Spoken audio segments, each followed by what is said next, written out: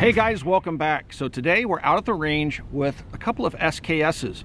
The SKS is kind of an iconic rifle. The U.S. military went up against them in Vietnam. They were developed during towards the end of the Second World War. They went into service around 1945 in the Russian military. And it's just, again, kind of an iconic rifle. Now, over the years, we've seen them flow into the United States. Back when China was importing guns still, a lot of Chinese SKSs came into the country, and they're really, really affordable. You could get them for $100 or less in many cases, but we're talking over 20 years ago. Since the shutoff of Chinese imports, we've seen some Russian SKSs come in that were arsenal refinished that were really beautiful. We've seen Yugoslavian SKSs come in and from other countries.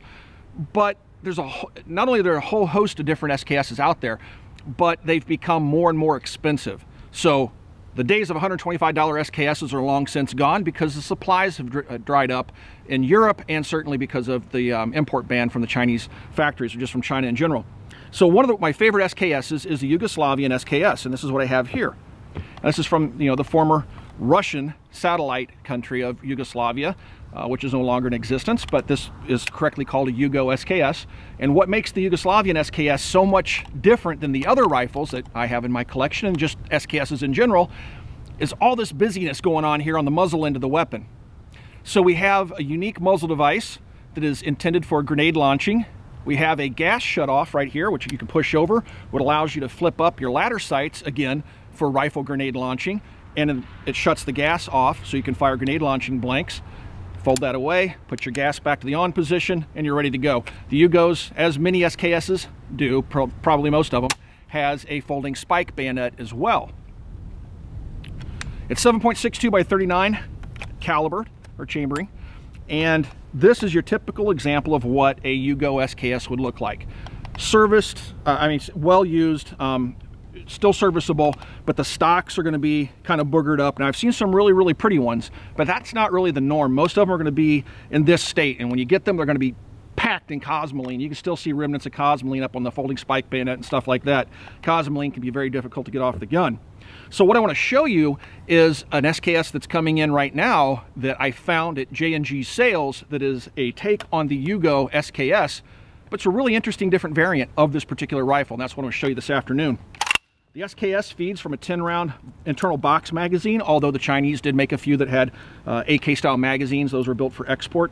I do have one of those, but they feed typically from an internal box magazine. The face of the bolt is a stripper clip guide, and you take a 10-round stripper clip and just push it in all the way down, and then run the bullets down out of the clip into the 10-round magazine, and then you could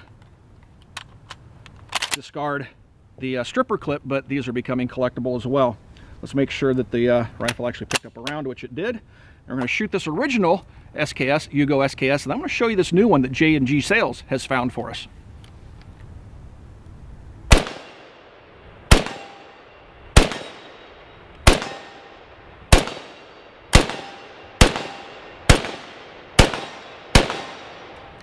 That 7.62 by 39 really tears up that challenge steel target downrange. Very shootable rifles, very accurate. Now, let's take a look at this new rifle I've discovered on the internet. So here it is, guys. The new to me and in new type condition, Yugoslavian M59/66. This rifle is obviously an arsenal refinish, but it's in absolutely beautiful shape. This thing looks brand new. It also has the bonus of not being slathered in cosmoline. This is exactly how the rifle was shipped from J&G Sales. I was really surprised to take this out of the box. I was kind of hopeful that it would look this good, but I didn't really expect it to look this good. Now, there are some differences between this rifle and the traditional Yugo SKS, and let's point what those are out. I mean, it should be obvious once you look up at the muzzle end of the rifle. First of all, we still have the gas shut off, but we don't have the grenade launching sight on the front sight block anymore. It's deleted. We don't have the grenade launching muzzle device anymore. It's been replaced by a birdcage type flash hider. And the bluing is absolutely perfect. So it's obviously been stripped down, re-blued, probably new stocks put on the rifle. They're stained and then varnished, lacquered it looks like a little bit. Just an absolutely beautiful gun. Has the same folding bayonet. This one has, you can see the blood groove in it right there. It still latches the same way. It latches right here. The Chinese ones will oftentimes slip up over the muzzle, but because of this extended muzzle device, it locks onto this ring right here.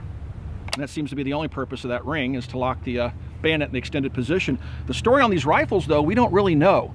I've tried to research them and find out what the story is, but it seems that not a lot is known about these particular guns, other than they are from Yugoslavia. They are based on the Yugoslavian SKS, but who they were built for and why, we don't know. They could have been arsenal refinished for export. Rumors have been circulating that these were refinished and reserviced at the arsenal for a police contract, a civilian police contract. We don't know. But what I do know is this is one very sleek, clean looking SKS, and if you're looking for a brand new SKS, this is about as close as you're going to get, guys. Now, the price, again, for this particular model is $469, so the price has gone up quite a bit. I know a lot of you guys are going to complain about that, but if you want an SKS that's in it as unissued condition or about as new as you can get, this is a great option for you. Now, I haven't been shopping on Gunbroker for a while for SKSs, so I don't know what the Chinese SKSs are going for, or even the Russians anymore, but I'm going to guess that they're fairly close to 400 bucks for a good quality one in nice shape. This one feeds just like the other one from stripper clips. Let's go ahead and shoot this rifle. I've only shot a few rounds out of it already, but I wanted to keep it as clean as possible because I want to break the gun down and show you guys what it looks like on the inside.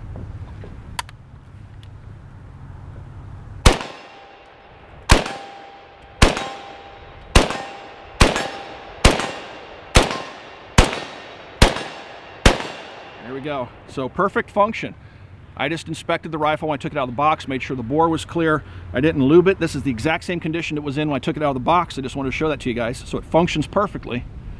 Let's do a little bit more shooting with it, tear it down, and show you guys what it looks like on the inside, and talk a little bit more about the SKS.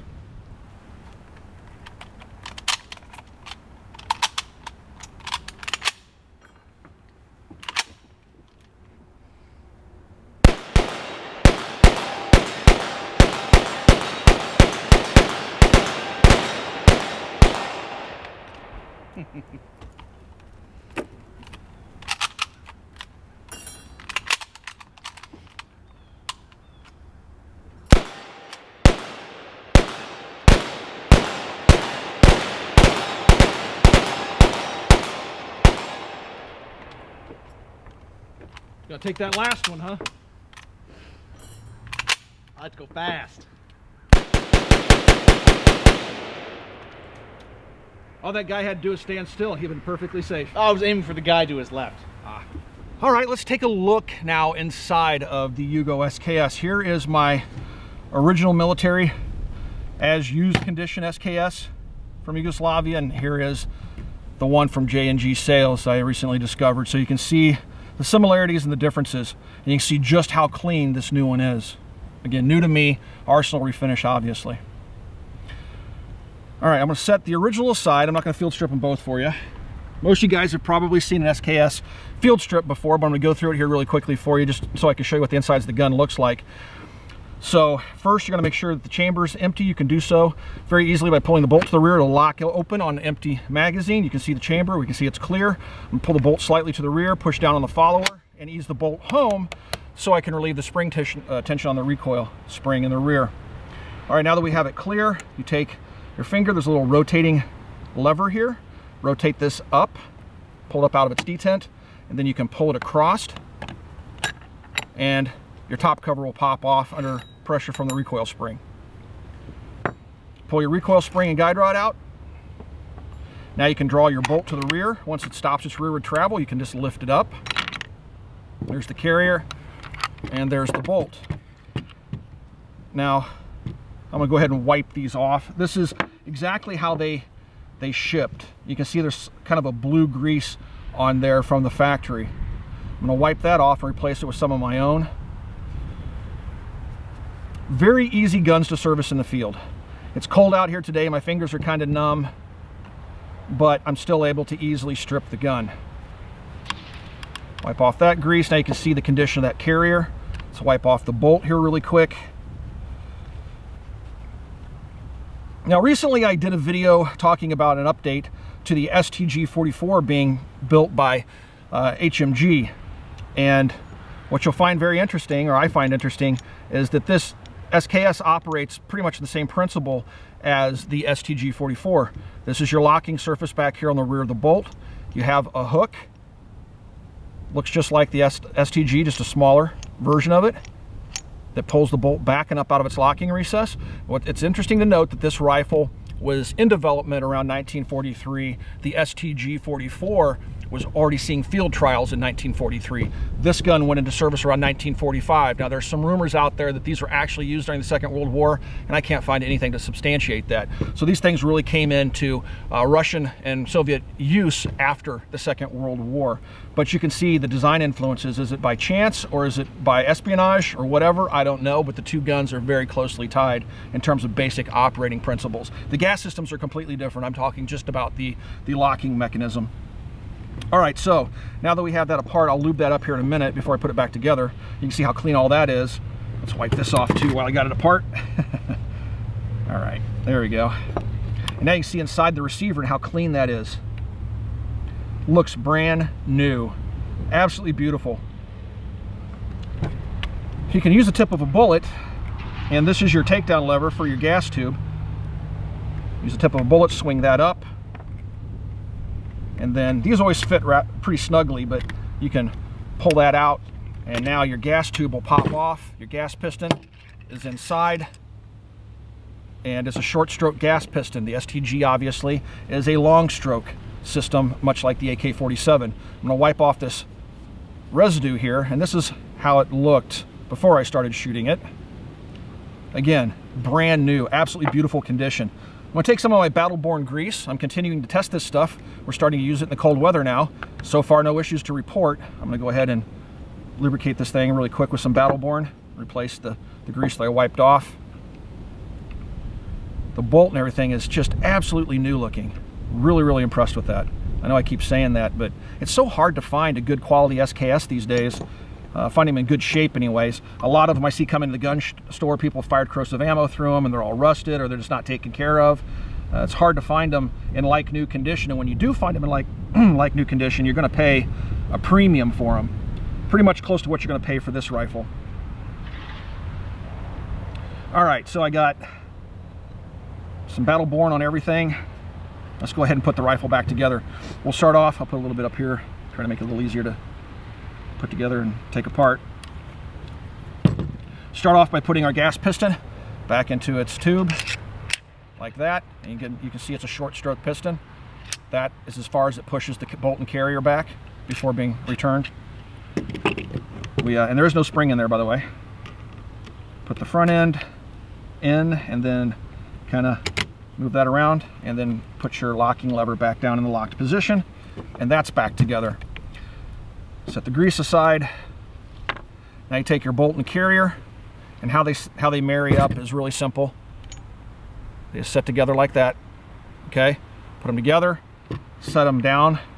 Back here in the receiver, you'll notice your hammer's right there. You're going to have to push it down against the hammer spring, so you'll set it down inside there.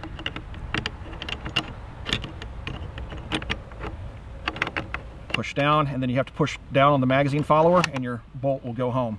All right. Now I'm going to stick the recoil spring back in its place. Make sure this pin is drawn all the way over, or you're going to have a hard time getting it back together. Take your top cover, put it in place, push it forward and hold it forward because it's under spring tension now. Push your pin back across, rotate the lever down, and now your SKS is ready to go back to the range. The SKS has adjustable sights. You have elevation adjustments here in the rear, and it's set up for a very optimistic 1,000 meters. And then you have like an AK front post that is adjustable for both elevation and windage. And just like the AK, you drift it left and right for windage. And you have a sight tool that will go down in top that should be included in the cleaning kit, that you can actually access the front sight and screw it up or down to adjust your elevation to zero the gun out. As I mentioned earlier, I believe, it has a trap door back here. I can feel the door, but there's no spring on it. I'm gonna have to take the butt plate off and see if I can find a spring to put it back in there. And there's no cleaning kit inside, but it did come with a goodies bag. And let's open that up now. Maybe there's a cleaning kit in here somewhere. So this bag came with the rifle. I've yet to open it. Has a sling and an ammo pouch. Oh, these staples are gonna give me fits here. I always manage to cut myself on these stupid staples too. All right, there's a sling. It looks like a synthetic material. It's not real leather, or is it? No, it's leather. Okay. Just has a weird texture on the back of it. But it's a new sling. A sling stud, which I'll try not to lose. Appears to be made out of brass. There's your sling stud. That looks original. Has a little bit of corrosion on it, which would be normal for brass. And then your little ammo pouch. Let's see now. Try to keep the wind from blowing that away. What do we have in here? See if we have any goodies in here. Nope. So no cleaning kit. But a military type ammo pouch. Has little pull tabs on it to bring the ammo up. Pretty interesting. All right, I know some of you guys are going to ask. It's become something of a tradition here on the Military Arms channel, and I'm going to answer at least one of the questions. No, you know what? I'll answer them both. First of all, does it accept Glock magazines? The answer is no, of course not. Secondly, how does it fire 80s style from the hip? Well, let's find out.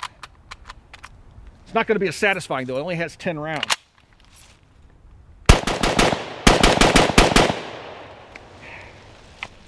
I'm going to have to give it a 5 on a scale of 1 to 10.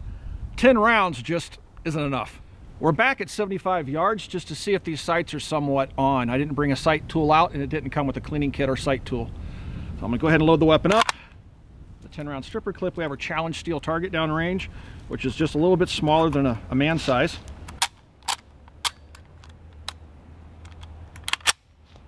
All right. The safety on the SKS is inside the trigger guard. It's right here.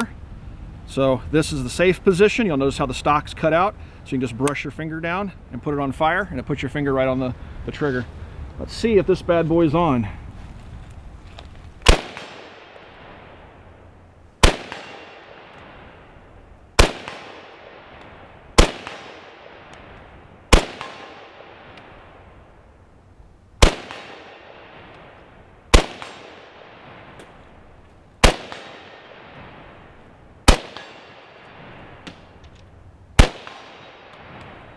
Spot on. Well, that's nice and reassuring. So, at least with this example, it doesn't look like I have a whole lot of sight adjustment to do. I'm not going to be able to put it on paper today. It's just a little bit too cold to be out here. We'll go ahead and load up one more 10-round magazine here. These stripper clips are nice. Don't throw them away if you have them. I made that mistake years ago. Now I'm digging around trying to find all that I have.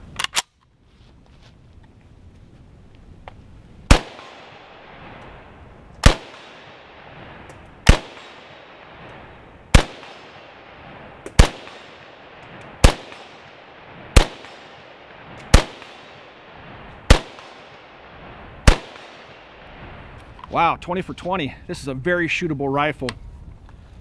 Yeah, I'm happy to have this one in the safe. There always seems to be a discussion on the internet, what is a clip and what is a magazine? This, ladies and gentlemen, is a clip. This feeds a magazine. The magazine on the SKS is right here. The clip feeds the magazine. That's how you keep the two straight. Here we're shooting some Red Army standard 7.62 by 39 ammunition. This is 180 round, what they call a range pack. I picked this up from my friends over at Lucky Gunner. This ammo says it's made in Russia. I've seen it made in Ukraine as well from Red Army standard. It's a 20 round box. And we'll show you how to load a stripper clip. So this is an empty stripper clip and this is a full stripper clip. The stripper clip works by having two pieces of spring steel on either side of it, and it holds the round by its rim. So you have to put the rim on the spring, push it down, and slide the round into place. Each clip holds 10 rounds. We have stripper clips in the U.S. military as well. All right, so that's how you load a stripper clip. Very simple procedure. You'll probably want to do this before you go to the range, or you can manually single load the SKS as well. You don't need to use a stripper clip to feed it. And 10. And there you go. Your rifle's all ready to speed load. So out of curiosity, I'm going to see how quickly I can fire 10 rounds, reload, and fire another 10 rounds. And he's going to do this on the iPhone stopwatch app. So all right, let's do it. You go ahead and say go. All right, I'll give you a 3, 2, 1, and then go, you go. Okay. 3, 2, 1, go. Oh, it's so cold out here.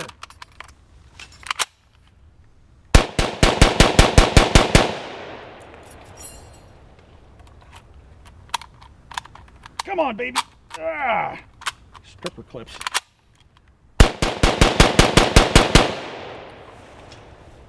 Well, the official stopwatch is 20.13 seconds.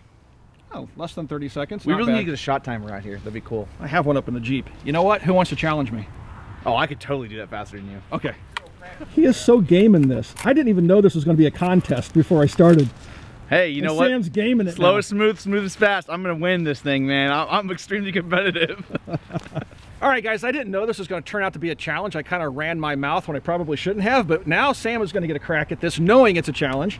I'm going to use his watch, his timer, and on the count of 3, The clips from my pocket, I had to leave the clips from my pocket to start, so it's from the very start to the very end of the last round. Right. Your time was 20.13 seconds. He's trying to make sure I get it exactly right. Yeah. All right, so you're going to have to aim and actually get round. No, there's no. That's what I was doing. You can't no, just you did mag not. dump. You just mag dumped. I did not. Uh-oh. Okay, here we go. All right, when I say go, go. I'm not going to give you the countdown, okay?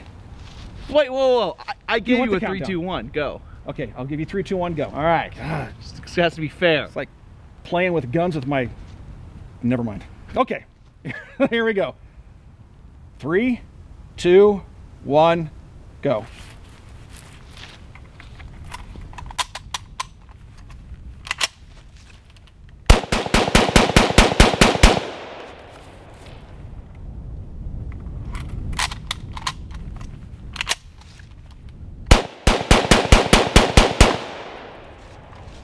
$18.41. Yeah, baby. Do I get do-overs? Nope. Oh. Jason, you're up. All right, Jason, you're up, man. All right, Jason, you got 2 stripper clips. Jason's going to give this a try. I need to cheat or something. You shouldn't trust me with the stopwatch. All right. Do you want the countdown or you just want to go? 3, 2, 1, absolutely. 3, 2, 1, go. You don't move until go. Okay. You got 2 stripper clips? I do. All right, here we go. 3, 2, 1, go.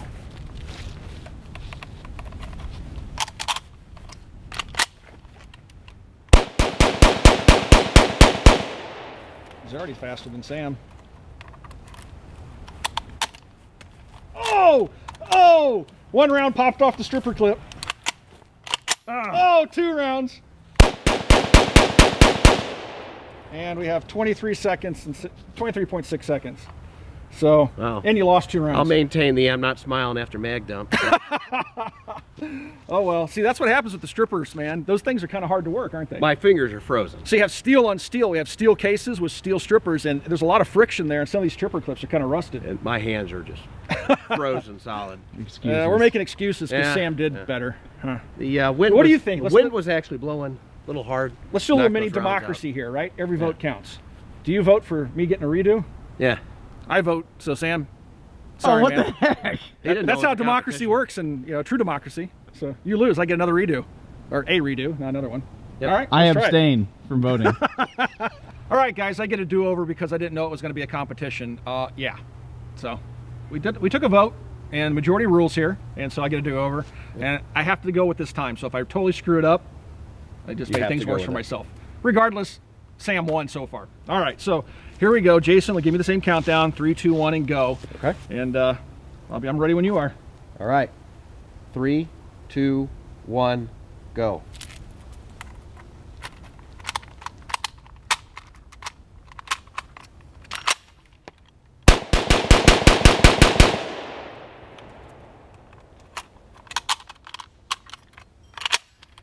Ah.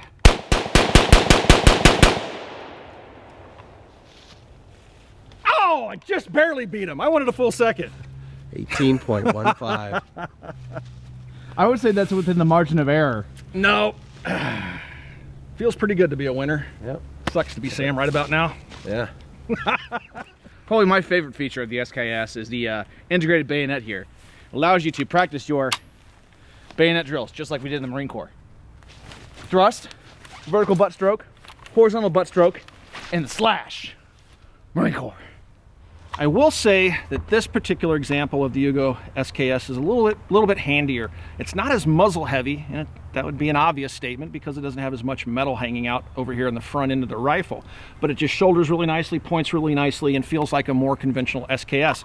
The Yugo SKS tends to be a little bit muzzle heavy and a little bit clumsy feeling, and just a little bit heavy for a field rifle, although I imagine a lot of that's just in my head because there's just less metal out there on the end. But it definitely does feel to be a little bit quicker and faster handling like just a standard SKS. You do have the benefit though of having a flash hider out there if that's something important to you. I think the rifle looks really sharp. Now, I don't know how collectible these rifles are because I don't really know the background story on the gun and why it's in this particular configuration. But what I can say is that it's absolutely beautiful, and if you're looking for a like-new, brand-new SKS for $469, this isn't a bad option. It's that or surf gun broker and try to find a very clean example of a Russian SKS or a Chinese SKS or something like that, but you're going to pay a premium for them if they're in really good shape. So I think, guys, with that, we're going to check out, if you are looking for a fun, affordable 7.62 by 39 launcher, you certainly can't beat the SKS just in general. It's a fun rifle to take out and shoot with the family. The ammunition's certainly commonly available and really affordable. Again, I picked this ammo up from my friends over at Lucky Gunner, but you can also get on AmmoSeek and search for ammo there as well. I do that quite a bit. And again, just an awesome, fun little rifle to have. If you guys have any questions about anything you've seen in this video, of course, you can ask those questions down below. I do try to stick around for the first couple of days to answer the questions you guys may have. Also, if you would like to support the Military Arms channel, please swing by and check out Copper Custom. It's the best possible way to support us here at the channel. Also, if you haven't already, please be sure to check out full30.com. That's full30.com. We've taken all the web's best firearms content creators and brought them under one roof, and that is full30.com. Thanks for watching, everybody. Thanks for all that support over the years. We'll talk to you guys soon.